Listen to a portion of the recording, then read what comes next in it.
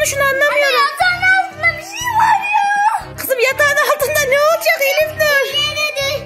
Anne geldi kendin görüyor çok korkunç. Ya çocuklar siz hayal görmüşsünüzdür. Anneciğim. Gerçekten var. Ya yatağın altında bir şey yok. Ne olacak annem yatağın altında?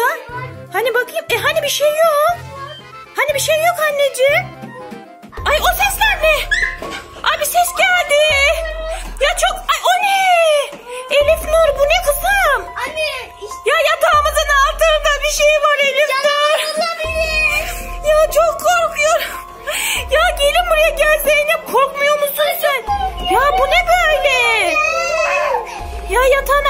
Ay. Ne oluyor ya? Ya. Ne oluyor? Ya. Efendim? Baba sen miydin ya? Ya. Çok korktuk. Senin ne işin var yatağın altında? Yatağın şuradaki bir vidası çıkmış. Bunun karşılığını bulmaya çalışıyordum. Ya baba ya. Ya çabuk çık oradan. Çabuk çık oradan. Tamam. Tamam çıkıyorum baba.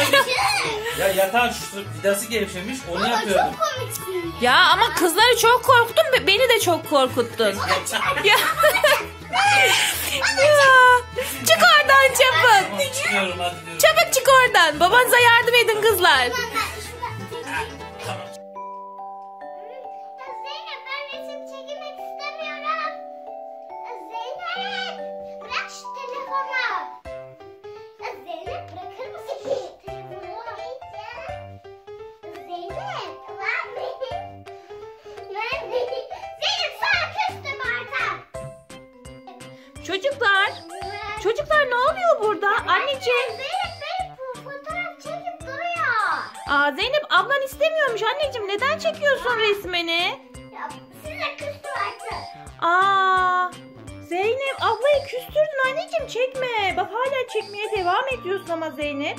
Zeynep ablan küsmüş anneciğim. Nasıl barıştırabilirsin?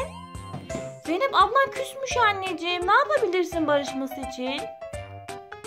Pastanı götüreceksin ablaya. Hadi bakalım. Hadi Barış ablası bak sana pasta getirmiş. Zeynep ben bunu istemiyorum al. Aa Zeynep abla barışmadı mı?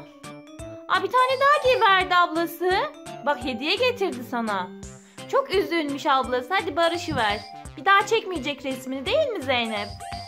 Çekeceğim. Zeynep bir daha resim çekmeyeceğim. İstemiyorum Zeynep bak. Tamam mı kızlar? Anlaştınız mı? Barıştılar. Tamam barıştınız artık.